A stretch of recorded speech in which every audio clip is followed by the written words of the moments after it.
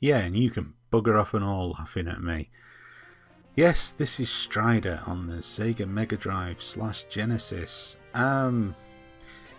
You know, there's times where you go back and play a game that you used to play many, many moons ago, and you remember that you were quite good at that game.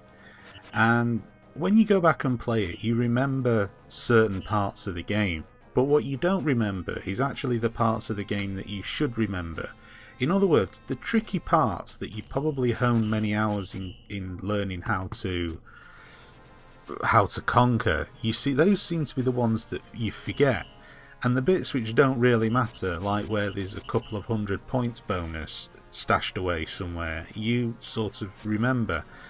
That's kind of what happened to me when I got hold of Strider and started playing it again. The silly bits I remembered, the important bits that I should have remembered are going to become very self-evident that I completely bloody well forgot in playing the game. And it starts right away. Strider is one of them games that doesn't mess about at all. It throws you right in the action right away. I think it was one of the early Mega Drive games. I'm pretty certain of that. And it is absolutely awesome. I love this game. I used to have it for the Commodore 64, but the C64 version isn't a patch on this. I mean, I know that the Mega Drive is far more powerful than the Commodore 64, but the Commodore 64 version, as I recall, wasn't particularly great. It was good, it was alright, but it wasn't particularly great. This, however, is a great version of the game, and it's one of the best versions of Strider out there. And it was one of those titles that came along when the Mega Drive was launched that really showcased the Mega Drive was going to appeal to people who wanted decent arcade conversions. And this was one of those games, this, Golden Axe, games of those type really showed that it was going to be your console of choice, because essentially he had a tie-up between this and the likes of the Super Nintendo. Although the Mega Drive came out before the Super Nintendo, one of the key selling points was always going to be, what exactly do you want more? Do you want more arcade conversions, or do you want more original games? And that was really the decision that I always had to stick with Sega, because I had the Master System prior to the Mega Drive. I was a real arcade nutcase. I loved arcade games. And the Mega Drive to me just seemed to give me the opportunity to play as good a versions of those games as you possibly could get. You know, at a fairly reasonable price as well. I mean, by no means are they arcade perfect, but you know, this is as good and near as damn it as you were going to get. Certainly for the price of buying the Sega Mega Drive, and it was awesome.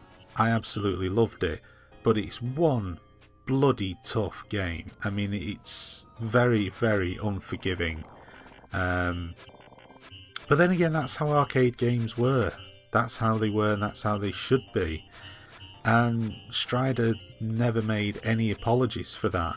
And like I say, the interesting thing going back and playing this for me was just, how the hell did I forget some of the bits that I spent ages playing and mastering and was able to complete and do very, very easily? It's just completely gone out of my mind. I mean, there were some boss battles like the iconic robotic King Kong gorilla thing. I did first time. You know, I remembered how to defeat that thing without too many problems, and yet the more important bits of like when to jump, I mean, I remembered that one. I mean, at this point while I was playing the game, I'm thinking, yeah, I'm back in the swing of it. And then, as you'll see shortly, my head just completely goes up my arse. It's just, I can totally forget where I'm supposed to go. Yet this was something that I had off to a T. I mean, I never used to lose any energy at all going through this.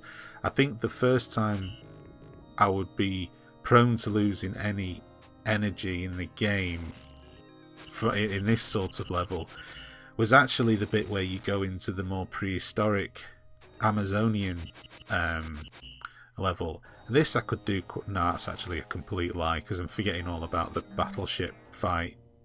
Yeah, forget that. I'm lying. I'm making myself out to be a far better gamer than I ever was. No, the level after this where you're on the big battleship thing, that was where... What I'm trying to say is, this I could do with my eyes shut. I never, ever lost energy here. And I'm not just losing energy, I'm losing lives here.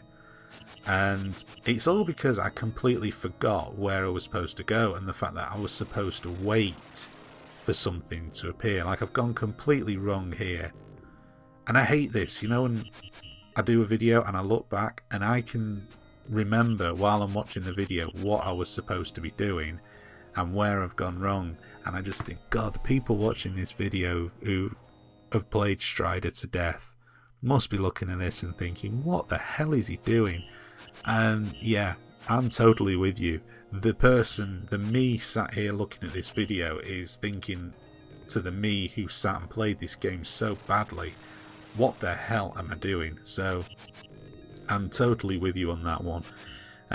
You know, obviously, to me now, the obvious thing is you go to the top and you wait for the little hover ship thing to come along.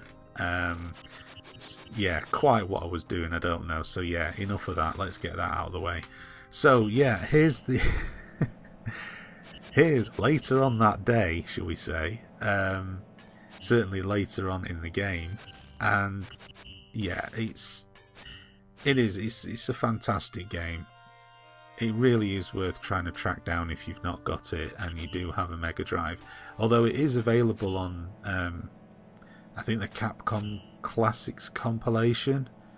Now I don't know if it's the remix or reloaded one on the PlayStation Portable. It's on one of them anyway, and that's the proper arcade version.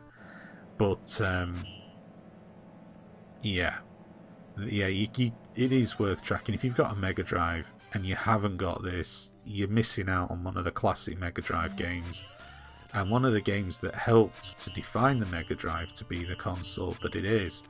So yeah, it is well worth checking out. I strongly recommend that you track it down. I mean, this cost me, I think, about £1.99 or something completely ridiculous, and it came in immaculate condition with the box and the instructions and everything like that. So if you're a collector, you know you can get these. I mean, I actually got this off Amazon, believe it or not. So you know, it's not just eBay. Sometimes it's worth checking out other sources as well. So yeah, that's pretty much it for this video. This is Strider on the Sega Mega Drive. Thank you very much for watching, and laugh now as I complete my disaster by going through all that trouble and then stuffing up this.